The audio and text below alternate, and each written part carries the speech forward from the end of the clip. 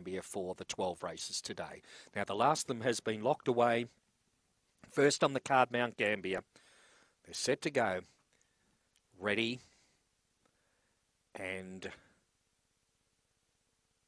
standing by, off they go now and racing, and Goldie's Ridge headed early by Footpeg into the back, and Footpeg takes over. Born Blue is second, up on the outside Rebellious Nick third, then came Goldie's Ridge, and back at the rear is Lucky Larry off the back, and Footpeg half a length in front of Rebellious Nick going up on the outside, going for the rails. Then came Born Blue into the straight. It's Footpeg just in front of Rebellious Nick, and all right on the line. It's close. Footpeg or Rebellious Nick on the outside made a dive. Back in third placing there would have gone to Born Blue. Further back then came Lucky Larry and Goldie's Ridge. Stand by for the placings. This is close. Gee, Rebellious Nick's made a lunge on the outside, and we'll stand by, and has got there in the last stride. Number 4, Rebellious Nick, getting home from number 6, Footpeg, and third to number 2, Born Blue. Race time recorded of 23:66 on the first.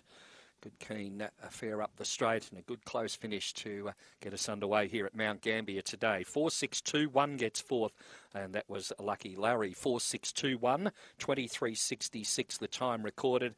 Half ahead was the margin there in favour of the winner, with 2 1/4 between second and third.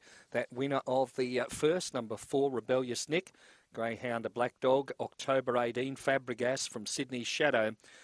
Dave Peckham, the trainer for T. Aloisi and M. Lehman. Rebellious Nick now makes it a career win 1 from 7 starts. Second placing to number 6, Footpeg, trained by Captain Abbott, and third to number 2, Born Blue for Dave Peckham. Number 1 wound up fourth, Lucky Larry, 4.62-1, 23.66 the time. A half head by 2 1/4 were the margins on race number 1. Footpeg led for most of the journey, but just grabbed on the line by Rebellious Nick in a close finish to the first.